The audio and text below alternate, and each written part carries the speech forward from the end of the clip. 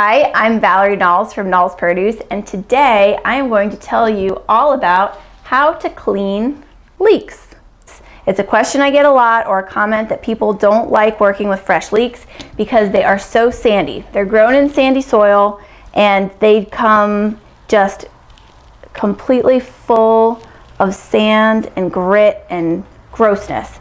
And it's all up through it because as they grow from the ground and they grow the layers, it gets trapped in between the layers. So I'm going to show you how to clean it so that you can eat leeks at home.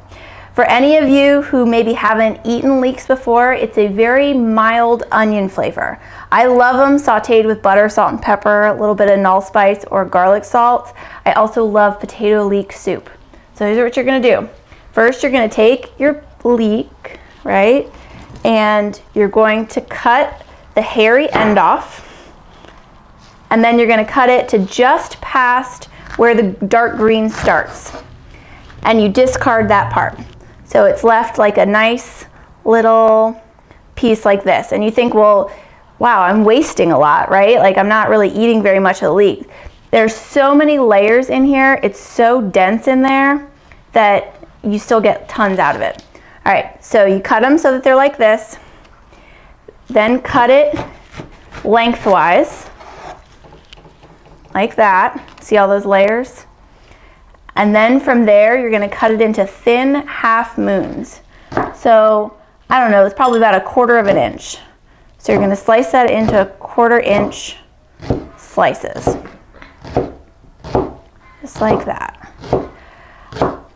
I have frozen leeks before. I have gone through this cleaning process, and then after I have my little half moons that are cleaned, I've put them on a baking sheet and stick them in the freezer on that baking sheet so that they freeze all separated like that. And then after they're frozen, after a day or so, I've put them in like a Ziploc baggie. All right, so then when you get your half moons like this, you put them in a bowl of cold water. You can also put them in your sink if you stop up your sink. So you put them in your cold water. Cold water also kind of firms them up if they've gotten it all soft. Boy, this is super, super sandy. If you didn't know how to clean leeks and you just sliced it up and threw it in a salad or threw it in something, you would never eat leeks again. It's so full of sand. All right. So you get your leeks in your cold water, and then you use your fingers and you just kind of run your fingers through them to separate the layers. See, I'm separating the layers here. What's happening is all the grit is running off of the layers, especially when I'm agitating it with my fingers like this. All the grit's running right off and it's sinking to the bottom. See, the leeks are all floating up here, but the grit is all sinking right to the bottom. So I'll keep kind of teasing it apart like this. Have you ever cooked leeks before? It's something that a lot of people eat out at restaurants, but they've never necessarily cooked before. Leeks were part of our crop share box last week, so a lot of people out there got leeks this week, and maybe they didn't know what to do with them. All right. So once you get them all kind of separated, and I'm feeling as I go and kind of feeling to see if I'm running across any grit or if I see anything that has grit, but these are all starting to look really clean.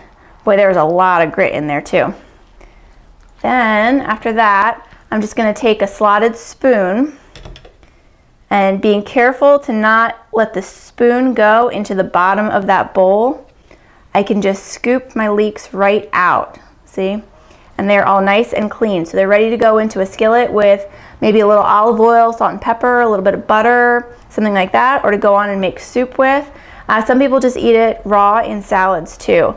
And this water is all murky, and in the bottom, almost the whole bottom of this little bowl is completely covered in grit. So how about that? So see, nice clean leeks ready to go. I use this same method when I'm cleaning spinach or collards or any kind of green. I do the same thing. I just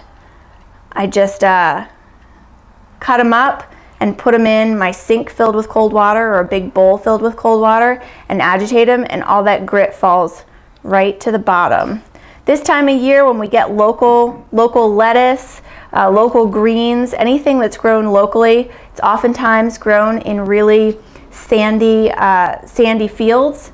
So naturally they get really gritty and sandy. So that's the secret.